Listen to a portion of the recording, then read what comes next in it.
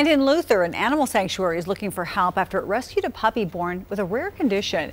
Meet Mila the pug. She was born with bilateral luxated elbows and upside down facing paws.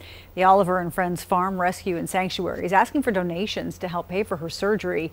A post from the nonprofit says she needs the procedure to fix her paws and she has a long road ahead in rehab. Right now, the surgery costs alone, they could be around $5,200, and at last check, the sanctuary had raised just under $3,500. If you'd like to donate, we have what you need to know about it on KJRH.com.